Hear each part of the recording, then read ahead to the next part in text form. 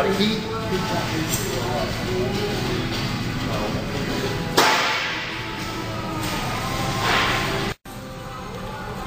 Here we are looking at the Rolls-Royce machine number 8312.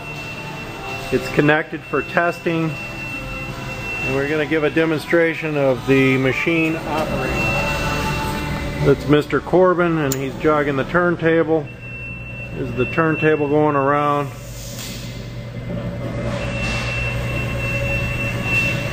Now we're going to close the door and start a wash cycle. Here's the manifold oscillating.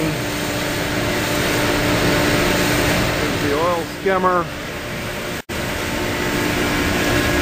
Here's the pump pressure gauge. It's like about 185 psi.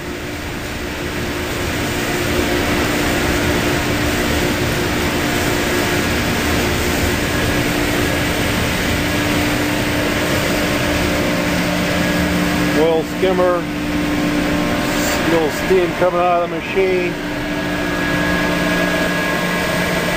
main pump and booster pump.